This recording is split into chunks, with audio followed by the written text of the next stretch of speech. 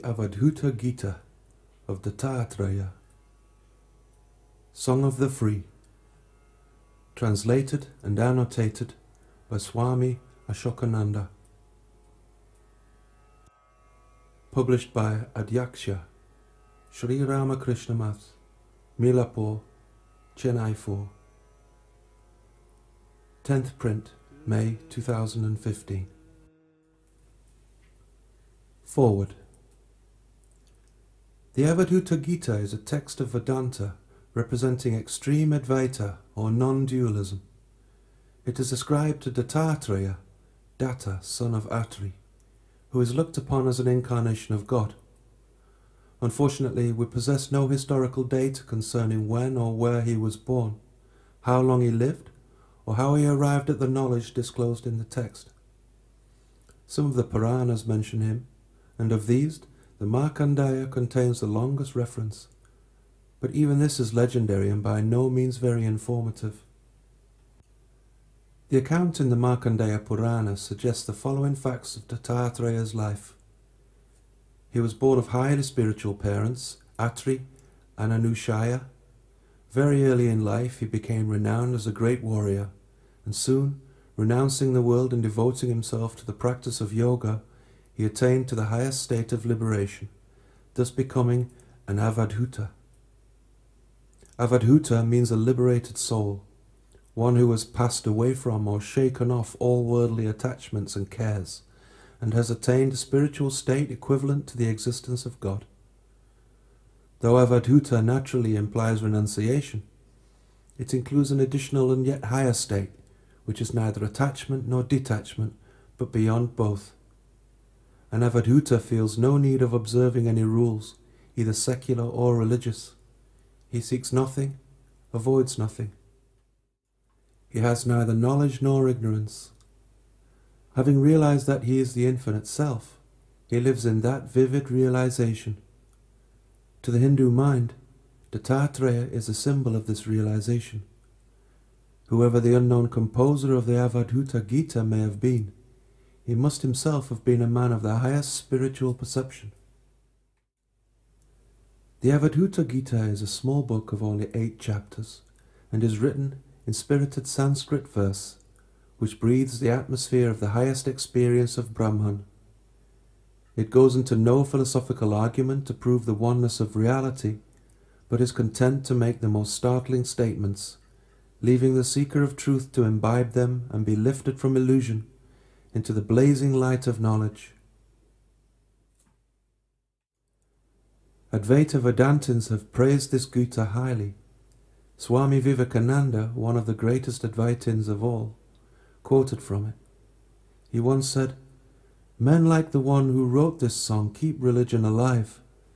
They have actually realized. They care for nothing, feel nothing done to the body, care not for heat, cold, danger or anything.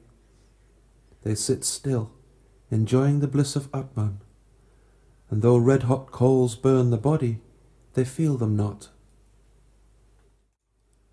The present English translation was first published in part in 1946 in The Voice of India, a magazine of the Vedanta Society of Northern California. The learned translator, Swami Ashokananda, a senior monk of the Ramakrishna Order, served as editor of the Prabuddha Bharata from 1926 to 1931, and was in charge of the Vedanta Society of Northern California from 1932 until his passing away in December of 1969.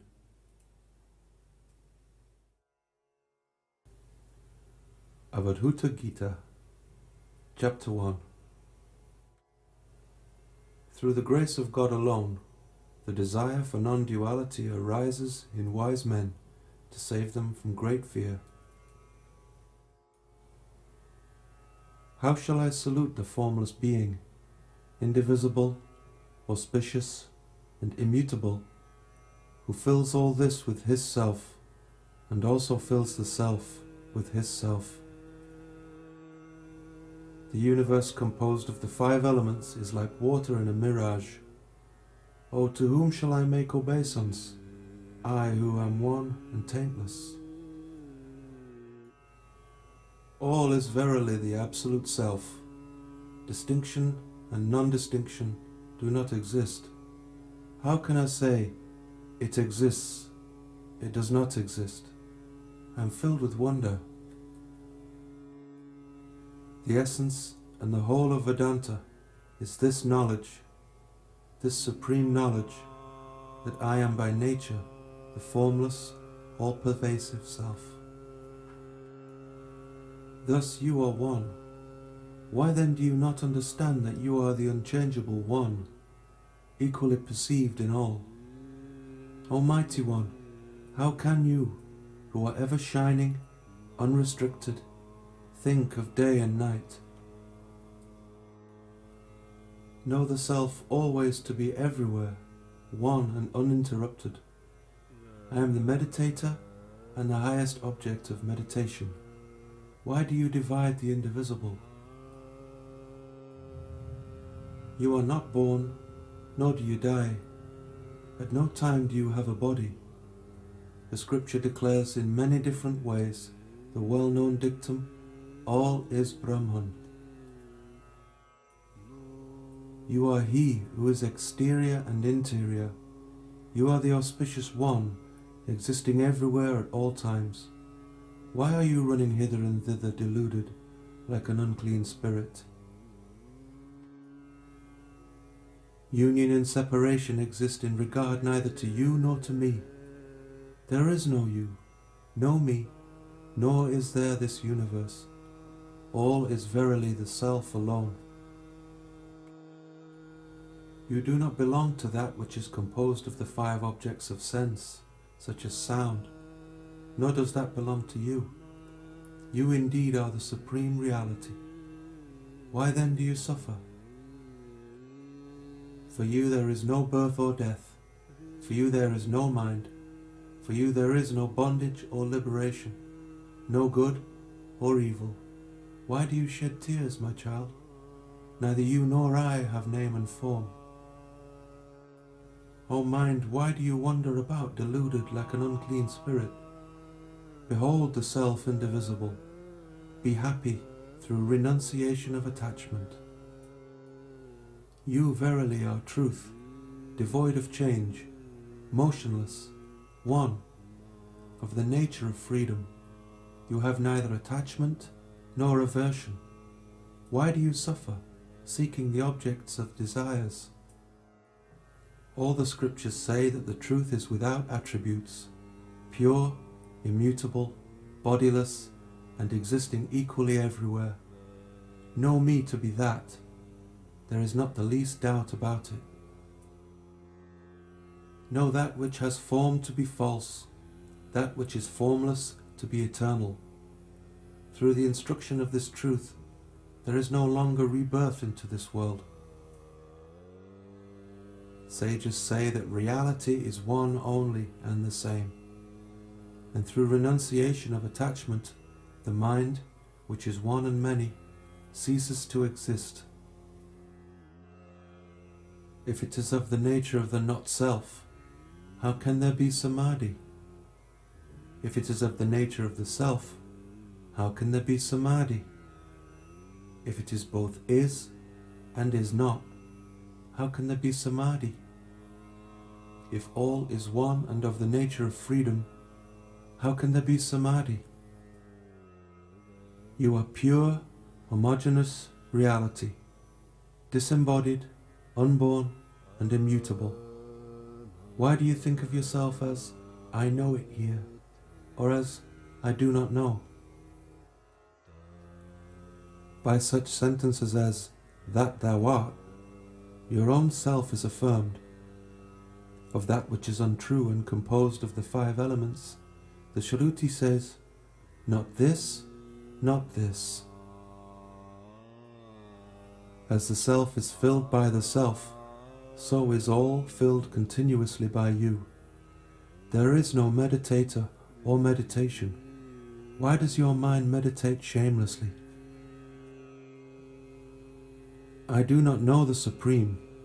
How shall I speak of Him? I do not know the Supreme. How shall I worship Him? If I am the Supreme One, who is the highest truth, who is homogeneous being and like unto space, how then shall I speak of him and worship him?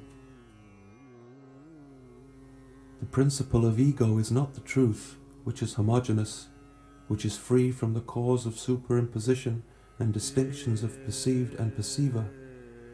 How can the ego be that which is aware of itself?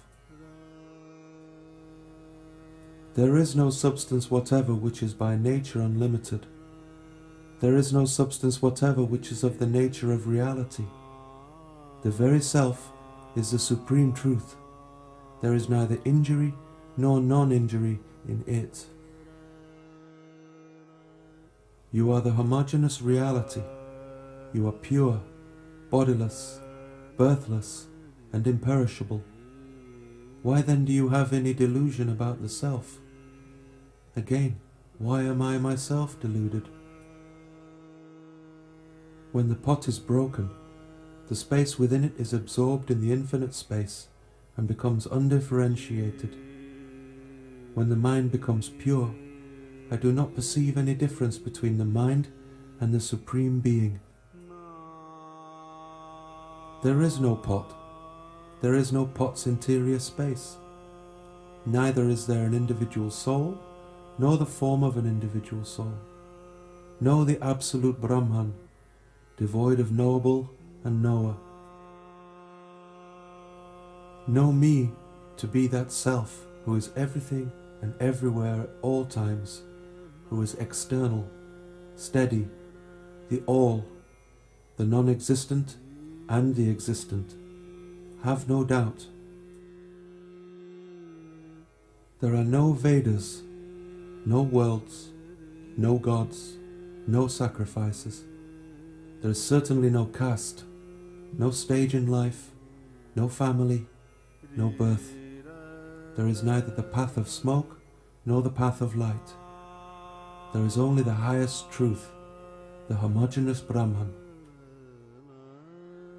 If you are free of the pervaded and pervader, if you are one and fulfilled, how can you think of yourself as directly perceptible by the senses or beyond the range of the senses?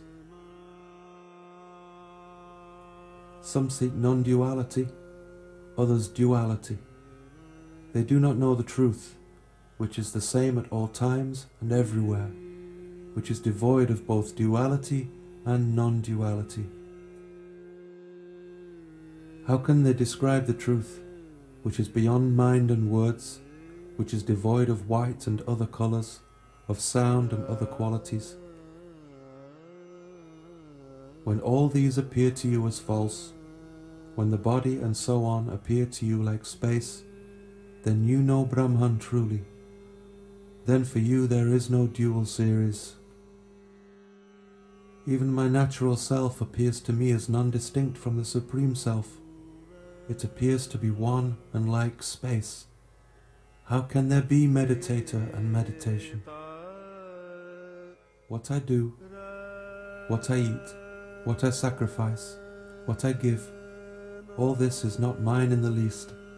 I am pure, unborn, undecaying. Know all this universe to be formless. Know all this universe to be without change. Know all this universe to be of purified body.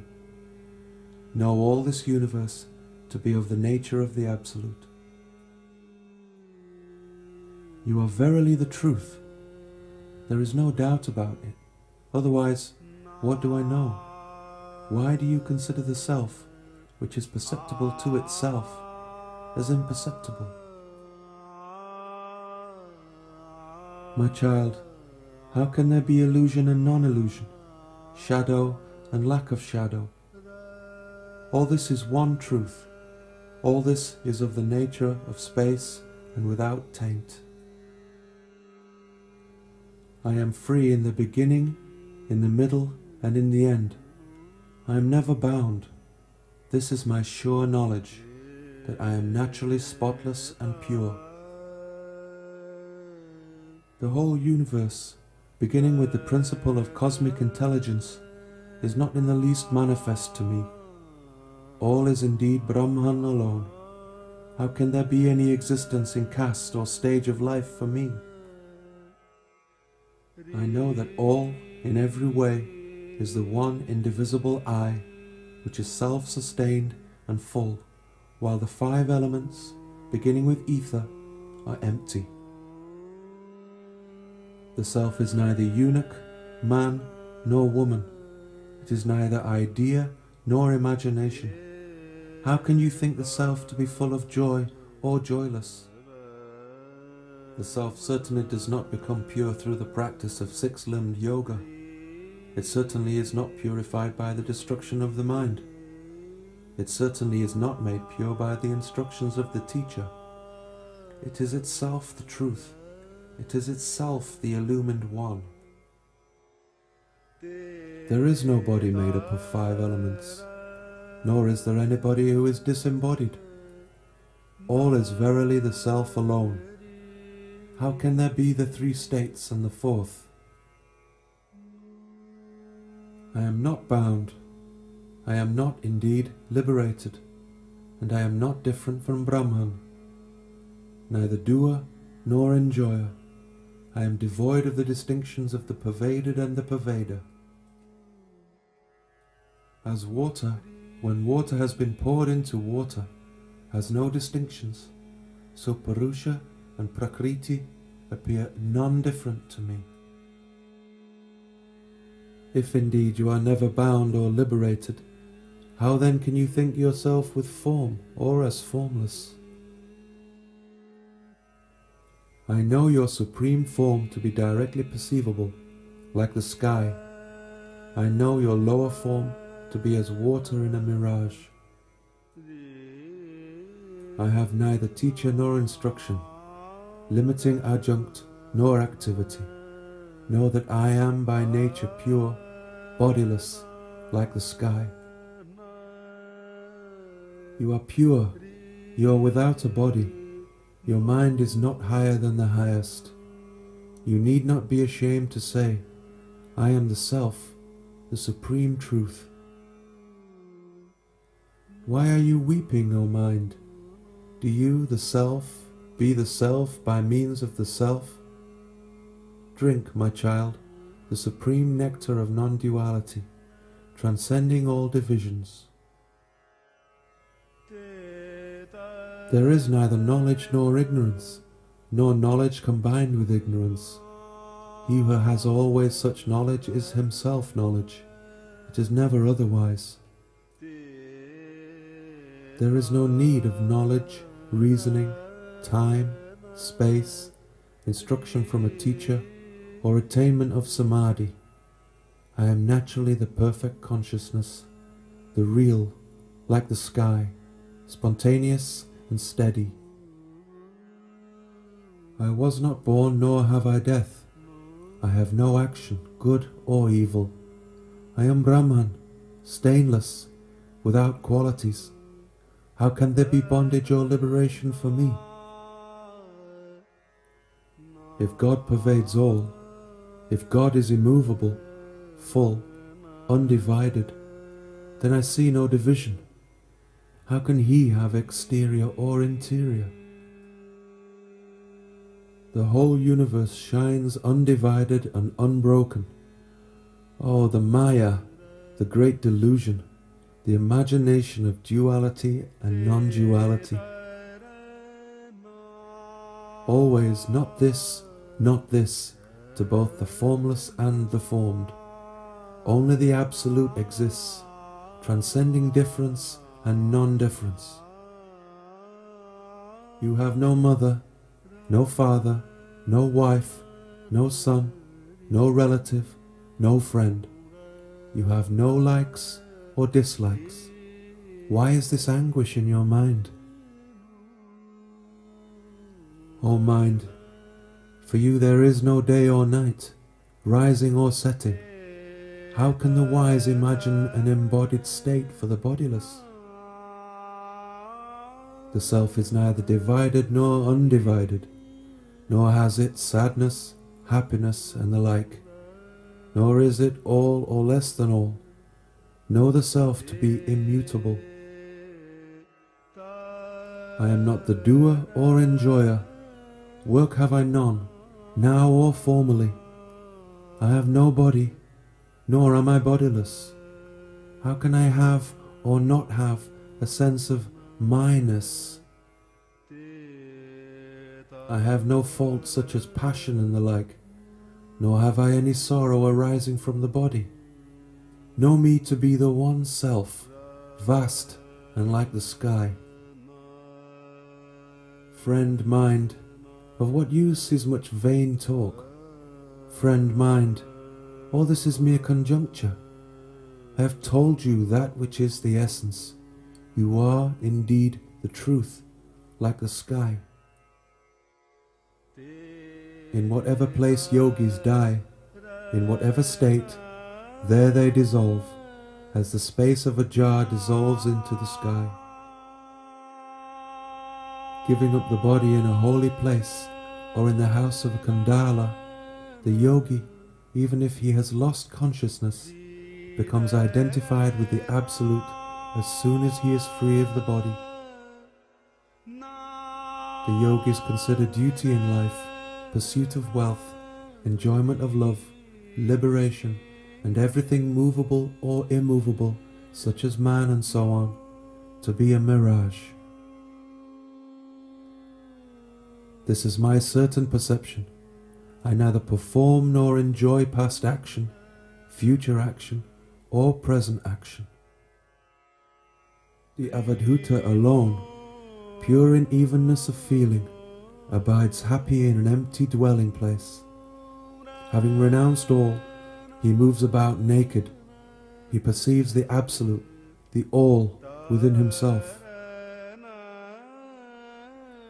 Where there are neither the three states of consciousness nor the fourth, there one attains the Absolute in the Self. How is it possible to be bound or free where there is neither virtue nor vice? The Avadhuta never knows any mantra in Vedic meter nor any tantra. This is the supreme utterance of the Avadhuta, purified by meditation and merged in the sameness of infinite being.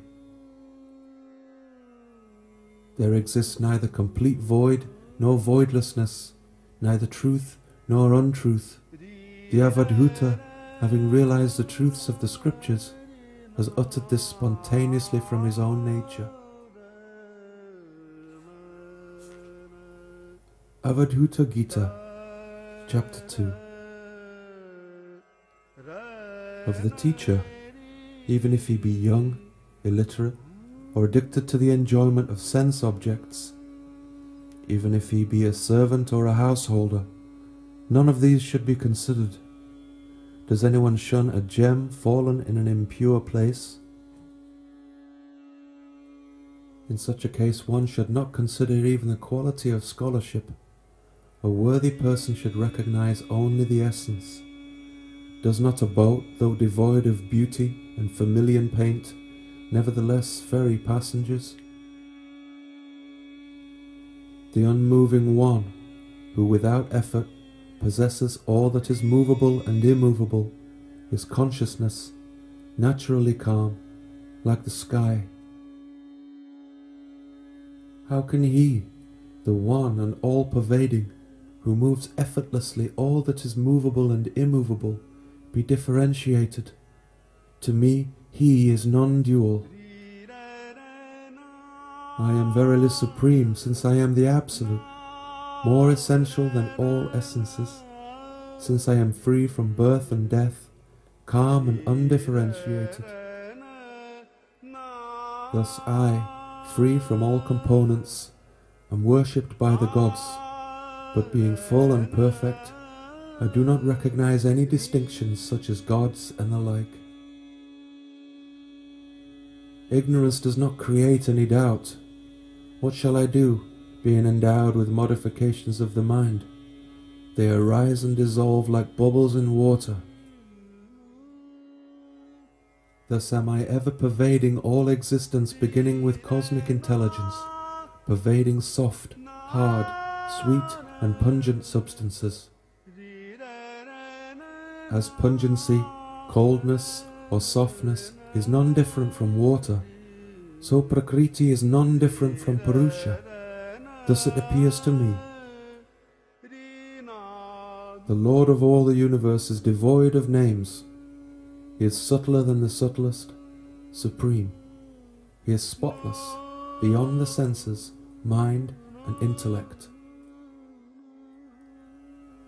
Where there is such a natural being, how can there be I? How can there be even you? How can there be the world? That which has been described as being like ether is indeed like ether. That is consciousness, blameless, omniscient, and perfect. It does not move about on the earth or dwell in fire. It is not blown by the wind or covered by water. Space is pervaded by it, but it is not pervaded by anything. It is existing within and without. It is undivided and continuous. One should successively take recourse to the objects of concentration, as mentioned by the yogis, in accordance with their subtlety, invisibility, and attributelessness. When through constant practice one's concentration becomes objectless, then, being divested of merits and demerits, one attains the state of complete dissolution in the Absolute through the dissolution of the object of concentration, but not before then. For the destruction of the terrible, poisonous universe which produces the unconsciousness of delusion, there is but one infallible remedy, the nectar of naturalness. That which has form is visible to the eye, while the formless is perceived mentally. That, the self, being beyond existence and non-existence, is called intermediate. The external existence is the universe. The inner existence is called Prakriti. One should try to know that which is more interior than the inner existence, that which is like water within the kernel of the coconut. Illusory knowledge relates to what is outside, correct knowledge to what is inside. Try to know that which is more interior than the inside, that which is like water within the kernel of the coconut. There is only one very clear moon on the full moon night. One should perceive that, the self, like the moon. Seeing duality is perversion. It is indeed in this way that intelligence becomes divided and ceases to be all-comprehending. A giver attains to wisdom and is sung with millions of names. Whoever, whether he be ignorant or learned, attains to the full awareness of truth through the grace of a teacher's wisdom, becomes detached from the ocean of worldliness. He who is free from attachment and hatred, devoted to the good of all beings, fixed in knowledge and steady, shall attain to the supreme state. As the space within a pot dissolves in the universal space when the pot is broken, so a yogi, in the absence of the body, dissolves into the Supreme Self, which is his true being. It has been said that the destiny of those devoted to action is the same as their thought at the end, but it has not been said that the destiny of those established in yoga is the same as their thought at the end. One may express the destiny of those devoted to action with the organ of speech, but the destiny of the yogis can never be expressed because it is transcendental. Knowing this, one never says that the yogis have a particular path. For them it is the giving up of all duality. The supreme attainment comes of itself.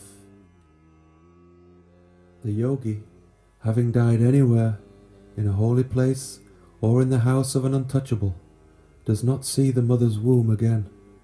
He is dissolved in the supreme Brahman. He who has seen his true self, which is innate, unborn, and incomprehensible, does not, if anything desired happens to him, become tainted. Being free from taint, he never performs any action. The man of self-restraint, or the ascetic, therefore, is never bound. He attains to the Supreme Self, who is eternal, pure, fearless, formless, and supportless, who is without body, without desire, beyond the pairs of opposites, free from illusion, and of undiminished power.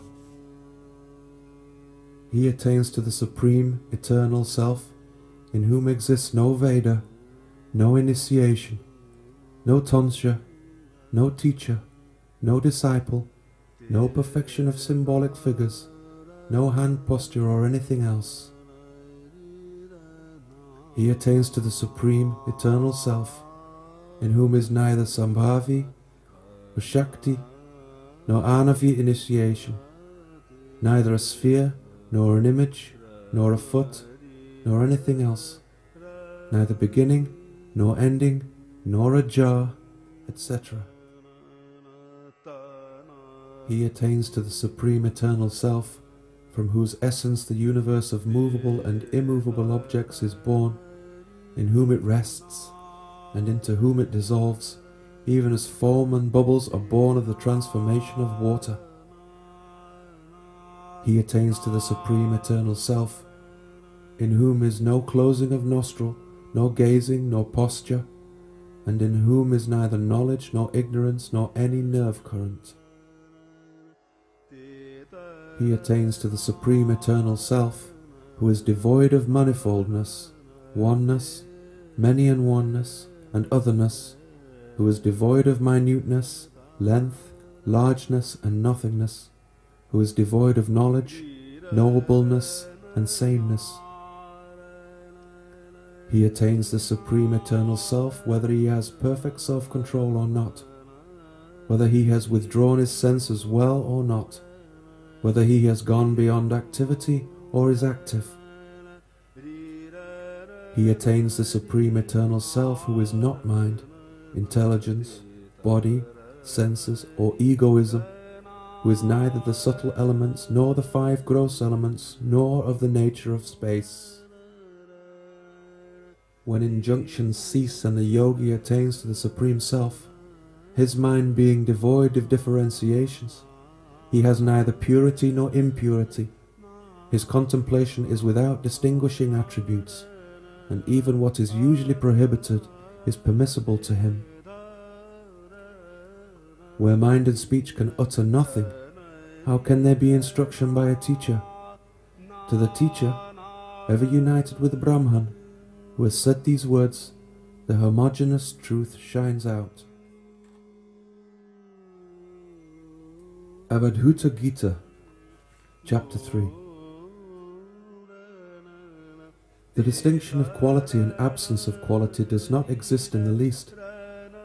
How shall I worship Shiva, the Absolute, who is devoid of quality and absence of quality, who is devoid of attachment and detachment, who is of the form of ether, omniform, beyond illusion, and all-pervading?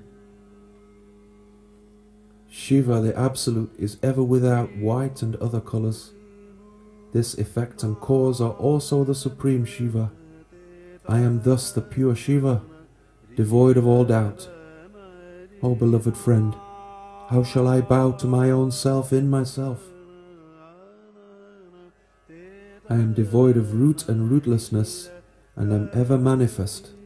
I am devoid of smoke and smokelessness, and am ever manifest.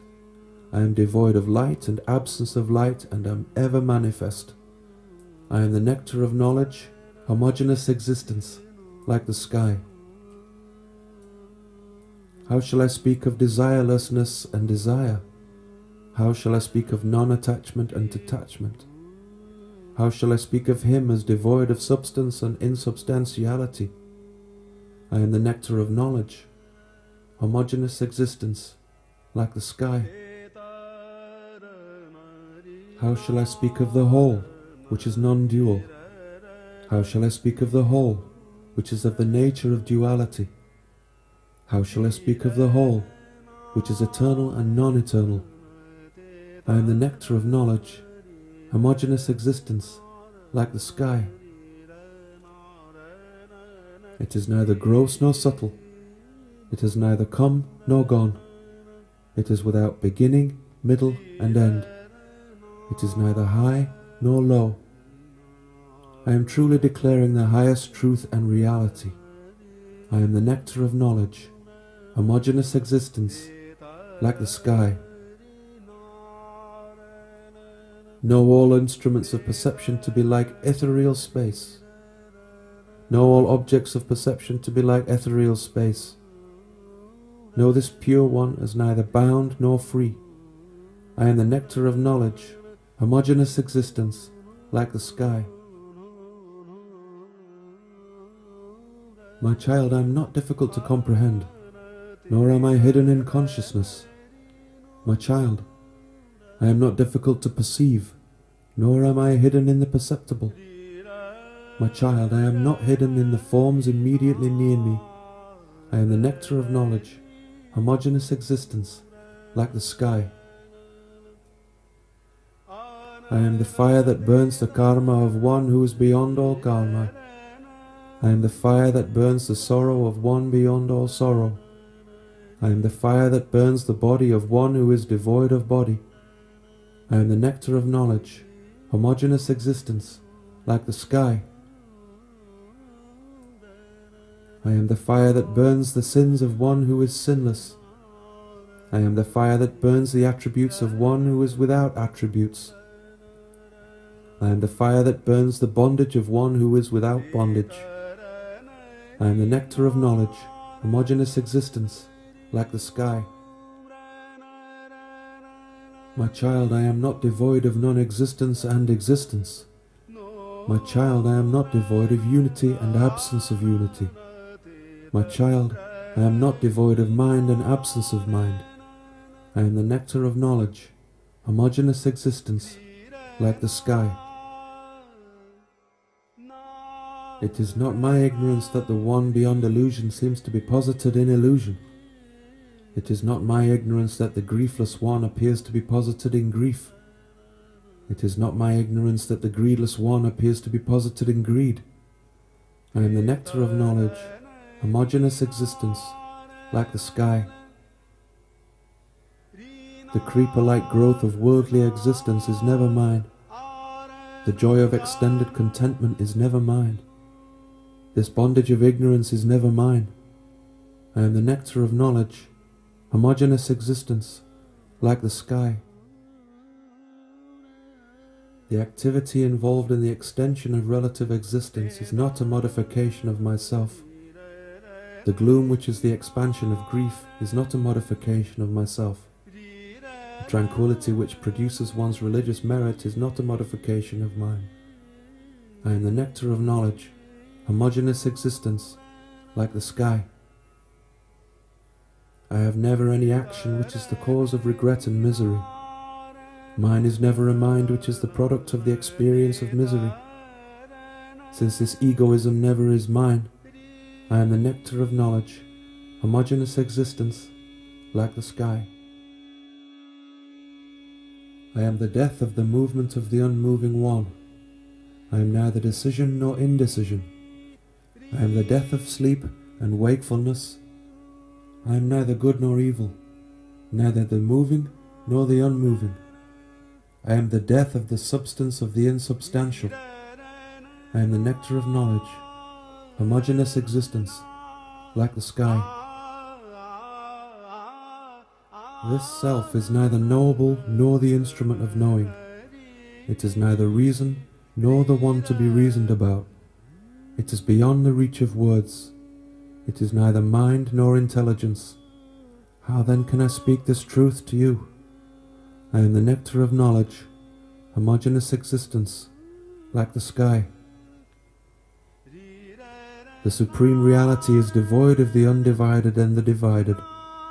The supreme truth is in no way within or without. It is beyond causation. It is not attached, nor is it any substance. I am the nectar of knowledge, homogeneous existence, like the sky. I am verily the reality, free of such blemishes as attachment. I am verily the reality, free of such blemishes as destiny. I am verily the reality, free of the grease caused by transmigratory existence.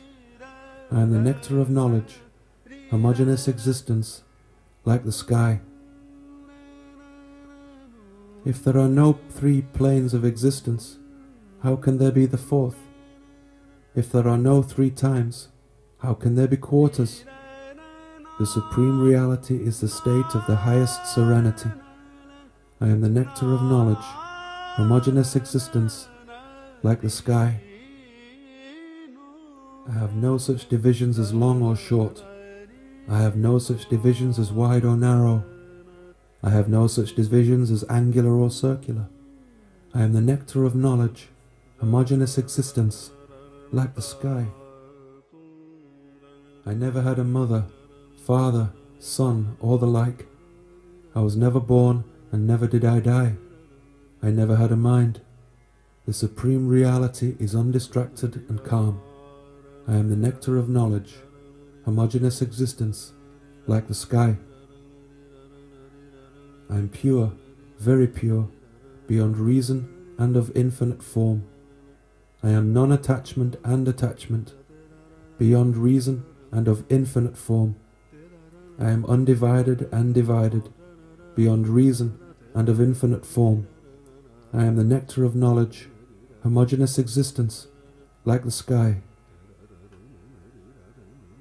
If the supreme reality is only one and stainless, how can there be here the hosts of gods beginning with Brahma? And how can there be here the worlds of habitation such as heaven? I am the nectar of knowledge, homogeneous existence, like the sky. How shall I, the pure one, the not this and yet the not this, speak? How shall I, the pure one, the endless and the end, speak? How shall I, the pure one, attributeless and attribute, speak? I am the nectar of knowledge, homogeneous existence, like the sky. I ever perform the supreme action which is non-action. I am the supreme joy, devoid of attachment and detachment. I am the everlasting joy, devoid of body and absence of body. I am the nectar of knowledge, homogeneous existence, like the sky. The creation of the illusory universe is not my modification. The creation of deceit and arrogance is not my modification. The creation of truth and falsehood is not my modification. I am the nectar of knowledge, homogeneous existence, like the sky. I am devoid of time, such as twilight. I have no disjunction. I am devoid of interiorness and awakening. I am neither deaf nor mute. I am thus devoid of illusion. I am not made pure by moods of mind. I am the nectar of knowledge, homogeneous existence, like the sky. I am without a master and the absence of a master. I am unperturbed. I have transcended mind and absence of mind. I am unperturbed. Know me as unperturbed and transcendent of all. I am the nectar of knowledge, homogeneous existence, like the sky. How shall I say that this is a forest or a temple? How shall I say that this is proved or doubtful? It is thus one uninterrupted, homogeneous, calm existence. I am the nectar of knowledge, homogeneous existence, like the sky. The self, devoid of life and lifelessness, shines forever. Devoid of seed and seedlessness, of liberation and bondage, it shines forever. I am the nectar of knowledge, homogeneous existence, like the sky. It shines forever, devoid of birth, mundane existence, and death. I am the nectar of knowledge, homogeneous existence, like the sky. Thou hast no name and form even to the extent of illusion. nor any substance differentiated or undifferentiated. Why dost thou grieve, O thou of shameless mind? I am the nectar of knowledge, homogeneous existence, like the sky. Why weepest thou, friend? Thou hast no old age or death. Why weepest thou, friend? Thou hast no misery of birth. Why weepest thou, friend? There is no change for thee. I am the nectar of knowledge, homogeneous existence, like the sky. Why dost thou weep, friend? Thou hast no natural form. Why dost thou weep, friend? Thou hast no deformity. Why dost thou weep, friend? Thou hast no age. I am the nectar of knowledge, homogeneous existence, like the sky. Why dost thou weep, friend? Thou hast no age. Why dost thou weep, friend? Thou hast no mind. Why dost thou weep, friend? Thou hast no senses. I am the nectar of knowledge, homogeneous existence, like the sky. Why dost thou weep, friend? Thou hast no lust. Why dost thou weep, friend? Thou hast no greed. Why dost thou weep, friend? Thou hast no delusion. I am the nectar of knowledge, homogeneous existence, like the sky. Why dost thou desire affluence? Thou hast no wealth. Why dost thou desire affluence? Thou hast no wife. Why dost thou desire affluence? Thou hast none who is thine own. I am the nectar of knowledge, homogeneous existence, like the sky. Birth in this universe of false appearances is neither thine nor mine. This shameless mind appears as differentiated. This, devoid of difference and non-difference, is neither mine nor thine. I am the nectar of knowledge, homogeneous existence, like the sky. Thou hast not the nature of non-attachment in the slightest, nor hast thou in the slightest the nature of attachment. Thou hast not even the slightest in the nature of desire. I am the nectar of knowledge, homogeneous existence, like the sky. In thy mind there is neither the meditator, meditation, nor the object of meditation. Thou hast no samadhi. There is no region outside thee, nor is there any substance or time. I am the nectar of knowledge, homogeneous existence, like the sky. I have told thee all that is essential. There is neither thou, nor anything for me or for a great one, nor is there any teacher or disciple. The supreme reality is natural and exists in its own way. I am the nectar of knowledge, homogeneous existence, like the sky. If I, the supreme, of the nature of sky, alone exist, how can there be here the supreme truth, which is blissful reality? How can there be here the supreme truth, which is not of the nature of bliss? And how can there be here the supreme truth of the nature of knowledge and intuition? Know the one who is consciousness and devoid of fire and air. Know the one of the nature of consciousness, who is devoid of earth and water. Know the one of the nature of consciousness, who is devoid of coming and going. I am neither of the nature of the void, nor of the nature of the non-void. I am neither of pure nature, nor of impure nature.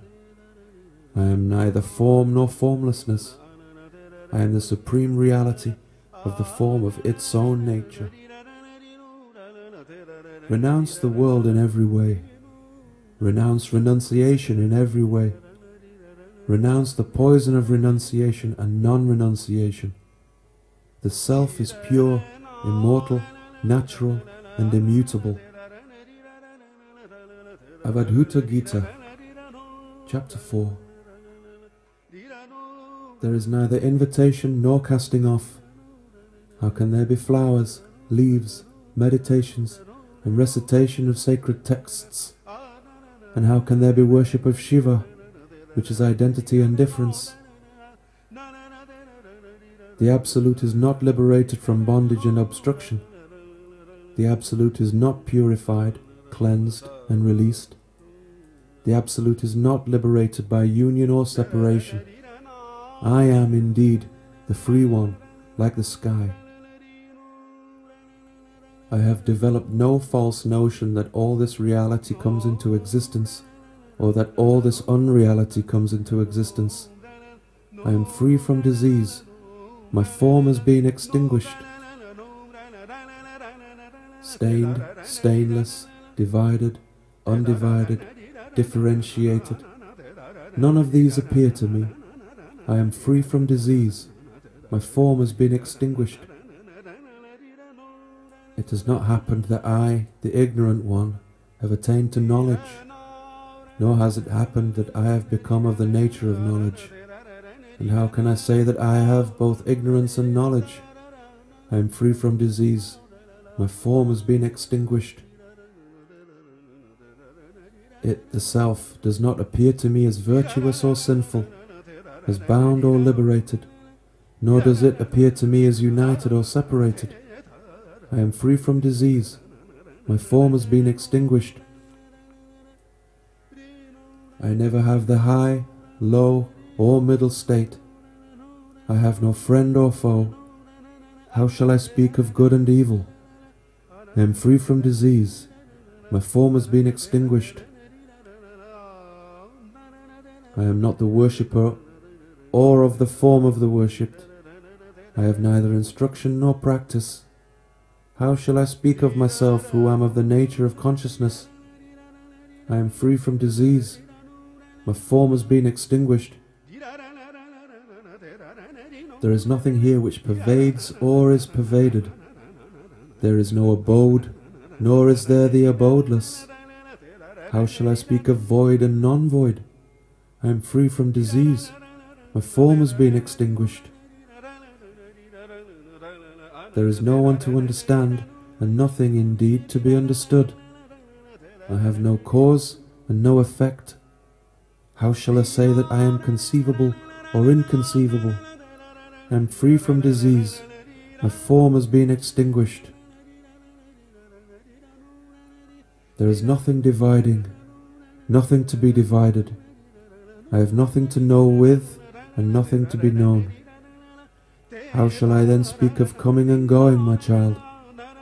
I am free from disease. My form has been extinguished. I have no body or bodilessness, nor have I intelligence, mind, and senses. How shall I speak of attachment and detachment? I am free from disease.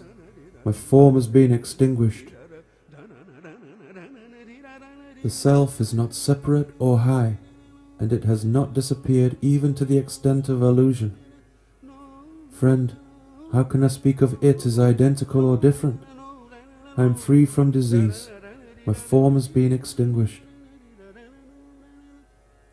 Neither have I conquered the senses, nor have I not conquered them.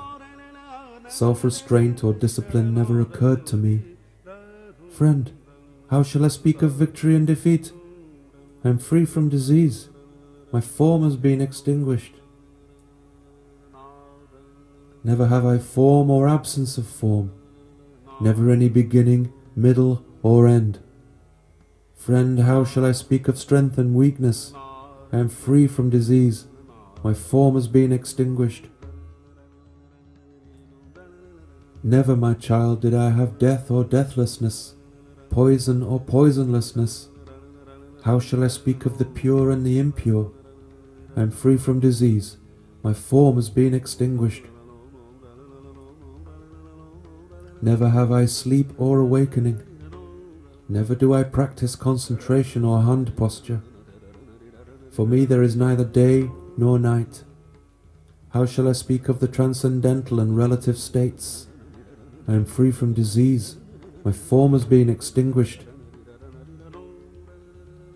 Know me as free from the all and from the details composing the all. I have neither illusion nor freedom from illusion. How shall I speak of such rituals as morning and evening devotions? I am free from disease, my form has been extinguished. Know me as endowed with all concentration. Know me as free from any relative or ultimate aim. How shall I speak of union and separation?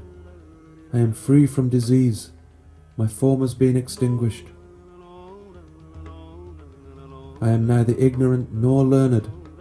I observe neither silence nor absence of silence. How shall I speak of argument and counter-argument? I am free from disease, my form has been extinguished.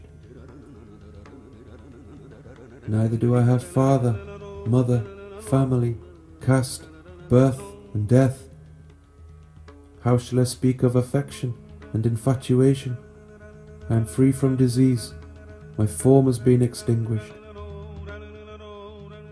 Never do I disappear, I am ever manifest. Never do I have effulgence or absence of effulgence. How shall I speak of such rituals as morning and evening devotions? I am free from disease, my form has been extinguished. Know me beyond all doubt to be boundless. Know me beyond all doubt to be undivided. Know me beyond all doubt to be stainless. I am free from disease, my form has been extinguished. The wise, my child, give up all meditations. They give up all good and evil deeds and drink the nectar of renunciation. I am free from disease, my form has been extinguished. There is verily no versification where one knows nothing. The supreme and free one, absorbed in the consciousness of the homogeneous being and pure of thought, prattles about the truth. Avadhuta Gita, Chapter 5.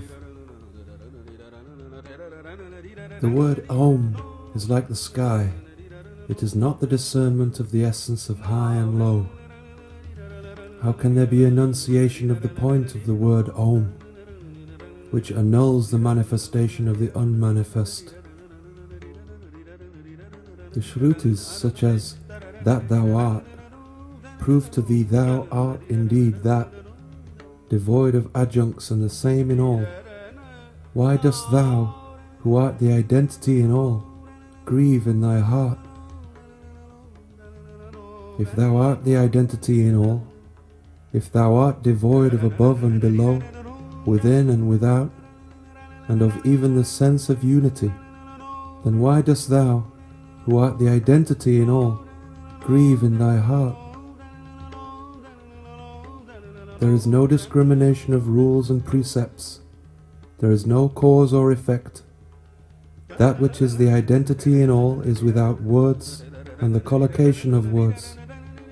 Why dost thou, who art the identity in all, grieve in thy heart? There is no knowledge or ignorance and no practice of concentration. There is no space or absence of space and no practice of concentration. There is no time or absence of time and no practice of concentration. Why dost thou, who art the identity in all, grieve in thy heart? There is no pot space or pot, no individual body or individual. There is no distinction of cause and effect. Why dost thou, who art the identity in all, grieve in thy heart? There is only the state of freedom which is the all and undifferentiated, which is devoid of the distinction of short and long, of round and angular. Why dost thou, who art the identity in all, grieve in thy heart? Here is the one without void and absence of void, without purity and impurity, without the whole and the part. Why dost thou, who art the identity in all, grieve in thy heart? There is no distinction of the different and non-different. There is no distinction of within, without, or junction of the two. It is the same in all, devoid of friend or foe? Why dost thou, who art the identity in all, grieve in thy heart? It is not of the nature of disciple or non-disciple, nor is it the discernment of the difference between the living and the non-living. There is only the state of freedom, the all, the undifferentiated. Why dost thou, who art the identity in all, grieve in thy heart? It is without form and formlessness. It is without difference and non-difference. It is without manifestation and evolution. Why dost thou, who art the identity in all, grieve in thy heart? There is no bondage due to fetters of good and evil qualities. How shall I perform the actions related to death and life? There is only the pure, stainless being, the same in all. Why dost thou, who art the identity in all, grieve in thy heart? Here is the being devoid of existence and non-existence, of desire and desirelessness. Here verily is the highest consciousness, identical with freedom. Why dost thou, who art the identity in all, grieve in thy heart? Here is the truth, undifferentiated by truths, devoid of junction and disjunction. Since it is the same in all and devoid of all, why dost thou, who art the identity in all, grieve in thy heart? Here is the Supreme, devoid of association and dissociation, unlike a house, cottage, or sheath. Here is the Supreme, devoid of knowledge and ignorance.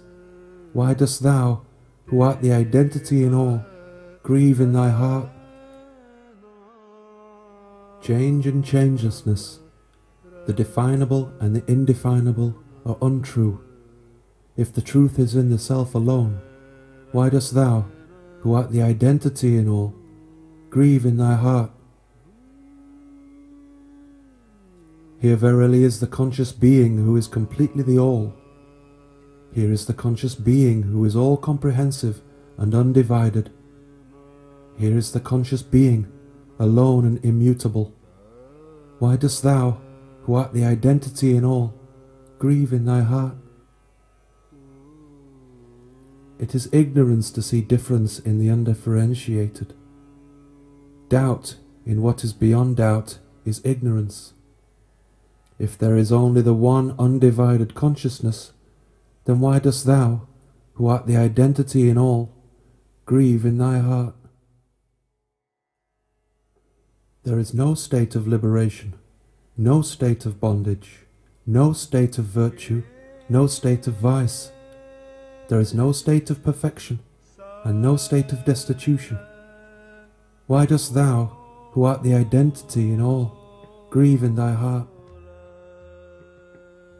If the homogeneous being is devoid of cause and effect, division and subdivision, colour and lack of colour, then why dost thou, who art the identity in all, grieve in thy heart?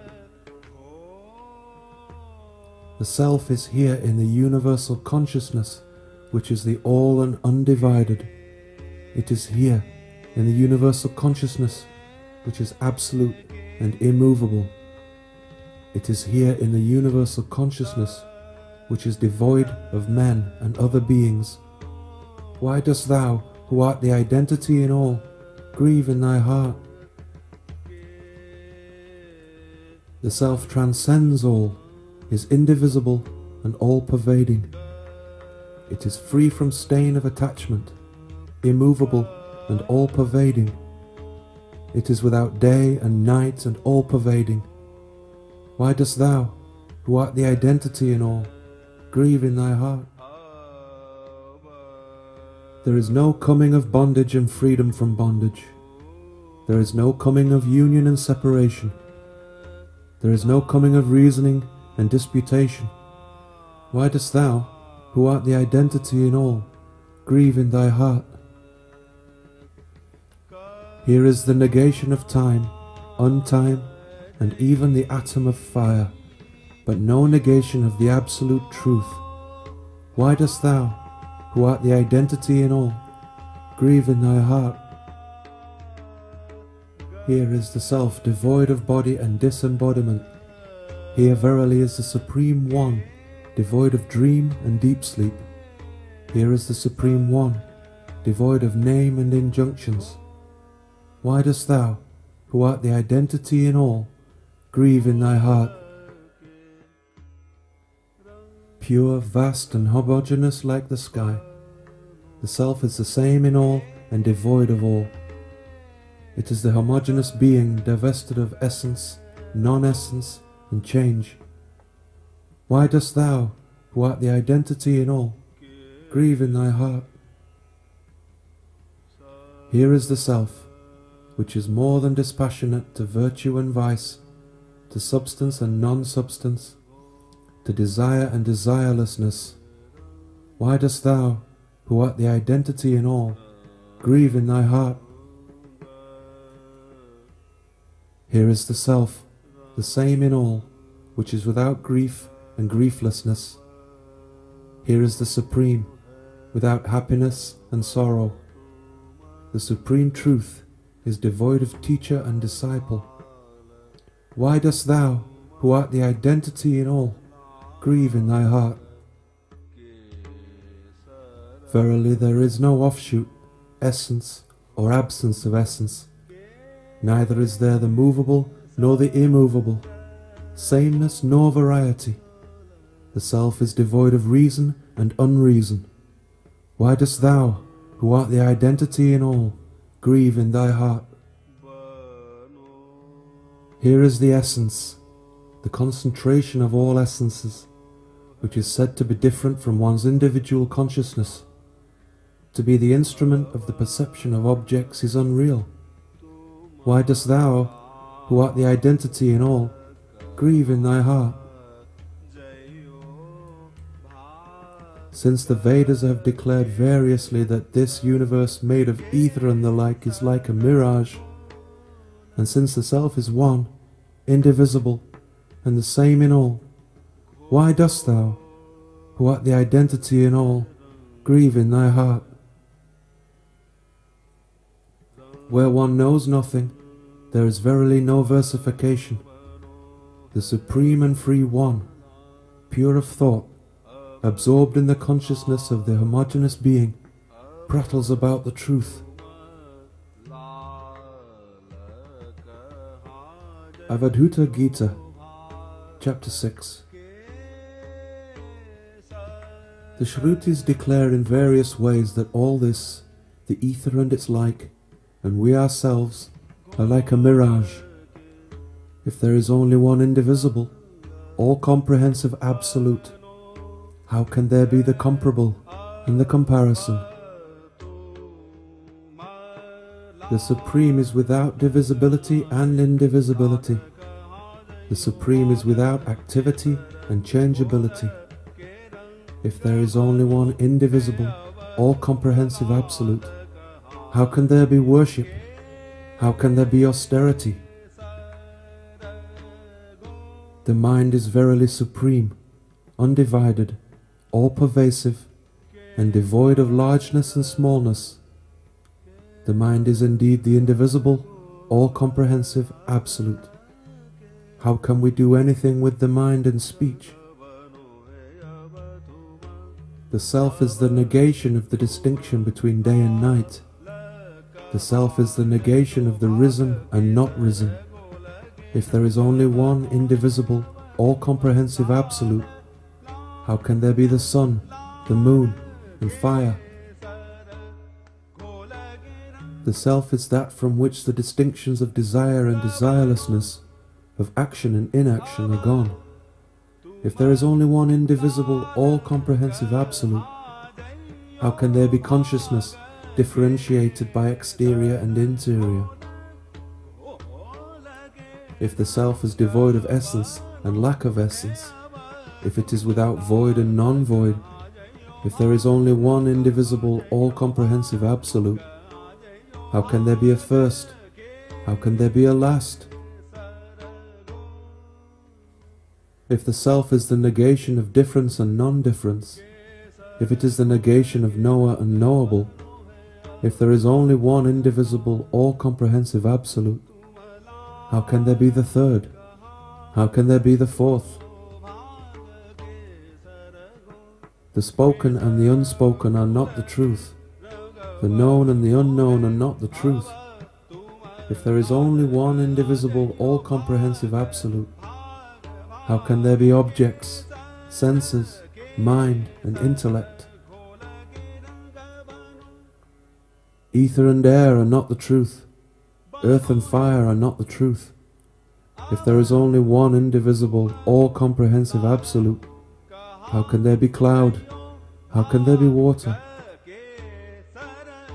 If the self is the negation of imagined worlds, if it is the negation of imagined gods, if there is only one indivisible, all-comprehensive absolute, how can there be discriminating consciousness of good and evil? The self is the negation of death and deathlessness. It is the negation of action and inaction. If there is only one indivisible, all-comprehensive absolute, how can one speak of coming and going? No such distinctions exist as Prakriti and Purusha. There is no difference between cause and effect. If there is only one indivisible, all-comprehensive absolute, how can one speak of self and not self? There is no coming of the third kind of misery, or of the second kind of misery, due to the gunas. If there is only one indivisible, all-comprehensive absolute, how can there be an old man, a young man, or an infant? The Supreme is without caste and stage of life, without cause and agent. If there is only one indivisible, all-comprehensive absolute, how can there be consciousness of the destroyed and the undestroyed? The destroyed and the undestroyed are both false. The born and the unborn are both false. If there is only one indivisible, all-comprehensive absolute, how can there be the perishable and the imperishable? The self is the annihilation of the masculine and the non-masculine. It is the annihilation of the feminine and the non-feminine. If there is only one indivisible, all-comprehensive absolute, how can there be consciousness of joy and lack of joy? If the Supreme is free of delusion and sorrow, doubt and grief, if there is only one indivisible, all-comprehensive absolute, how can there be I and mine? The Supreme is the destruction of virtue and vice. It is the destruction of bondage and freedom from bondage. If there is only one indivisible, all-comprehensive absolute, how can there be here any consciousness of sorrow and absence of sorrow? No distinction of sacrificer and sacrifice exists. No distinction of fire and ingredients exists. If there is only one indivisible, all-comprehensive absolute, say how there can be any fruits of work. The self is verily free from sorrow and absence of sorrow. The self is free from pride and absence of pride. If there is only one indivisible, all-comprehensive absolute, how can there be consciousness of attachment and non-attachment? No such change as illusion and freedom from illusion exists. No such change as greed and freedom from greed exists.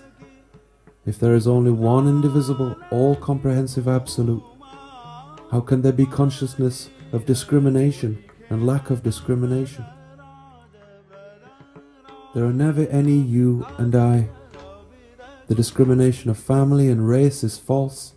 I am indeed the Absolute and the Supreme Truth. In that case, how can I make any salutation? The self is that in which the distinction of teacher and disciple disappears, and in which the consideration of instruction also disappears. I am indeed the Absolute and the Supreme Truth. How can I, in that case, make any salutation? There is no imagined division of bodies. There is no imagined division of worlds. I am indeed the Absolute and the Supreme Truth. In that case, how can I make any salutation? The Self, never endowed with passion or devoid of it, is verily spotless, immovable and pure. I am indeed the Absolute and the Supreme Truth. In that case, how can I make any salutation?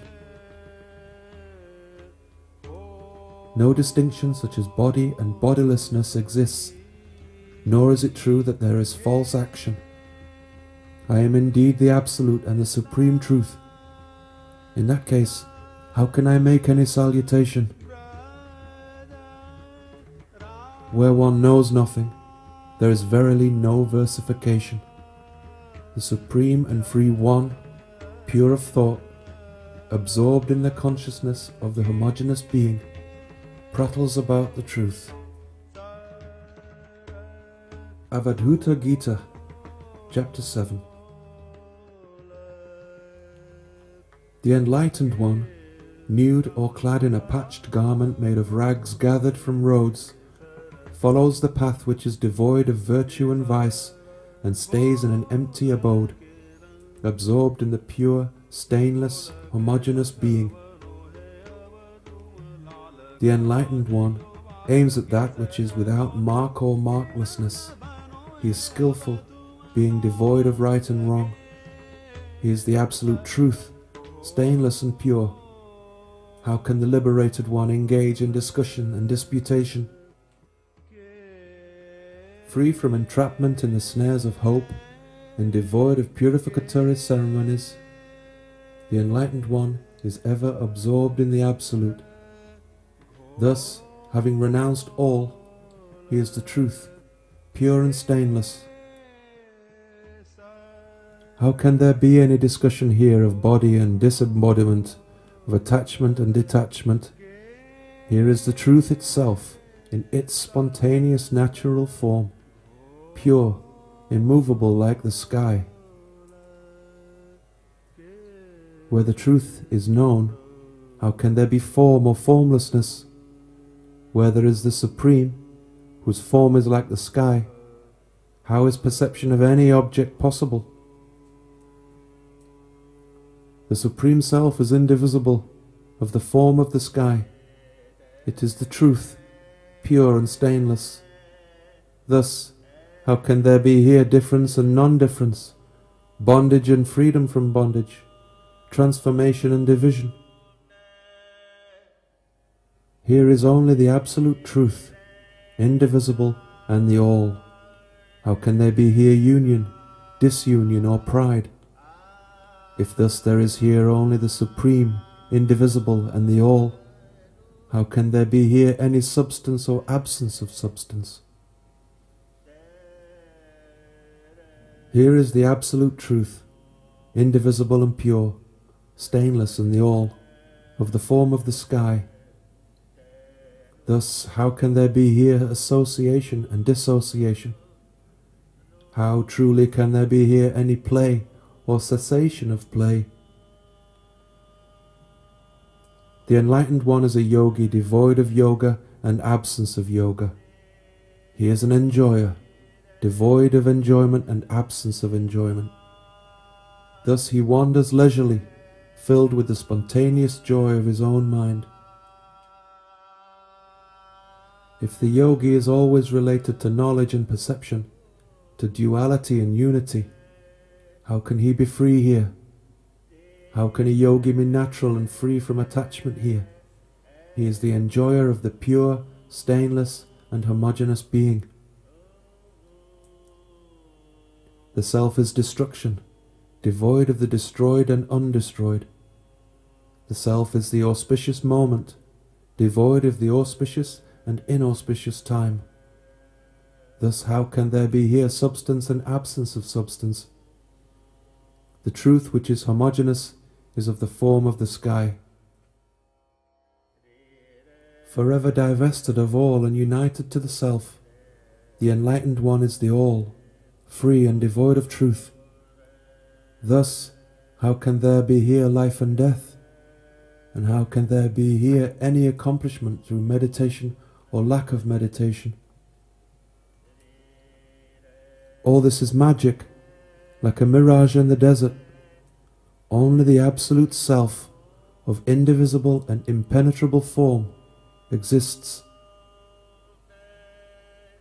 To all things, from the practice of religious laws and duties to liberation, we are completely indifferent. How can we have anything to do with attachment or detachment? Only the learned imagine these things. Where one knows nothing, there is verily no versification. The supreme and free one, pure of thought, absorbed in the consciousness of the homogeneous being, prattles about the truth. Avadhuta Gita, Chapter 8. By my making pilgrimage to thee, thy all-pervasiveness has been destroyed by me. With my meditation, thy transcendence of the mind has been destroyed by me. Thy transcendence of speech has been destroyed by me, and my singing thy praise. Ever forgive me these three sins. A sage is one whose intelligence is unsmitten by lusts, who is self-controlled, gentle and pure, who possesses nothing, who is indifferent, who eats moderately, is quiet and steady, and who has taken refuge in me. The sage is vigilant and resolute, has a profound mind, and has conquered the 6 bondages. He is not proud, but gives honor to others. He is strong, friendly to all, compassionate and wise. The sage is merciful, non-violent, and enduring of all. He is pure-hearted, and is the essence of truth. He is the same to all, and beneficent to all. The sign of Avadhuta should be known by the blessed ones, by those who know the truth of the significance of the letters of the Vedas, and who teach Veda and Vedanta. The significance of the letter A is that the Avadhuta is free from the bondage of hopes, is pure in the beginning, middle and end, and dwells ever in joy. The syllable Va is indicative of him by whom all desires have been renounced, whose speech is wholesome, and who dwells in the present.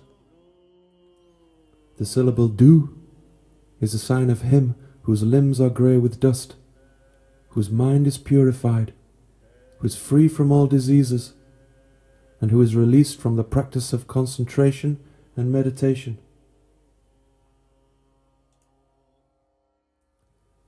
The syllable Ta is significant of him by whom the thought of truth has been made steady, who is devoid of all thoughts and efforts, and who is free from ignorance and egoism. This Gita, or song, is composed by Dattatreya Avadhuta, who is the embodiment of bliss. Whoever reads or hears it has never any rebirth.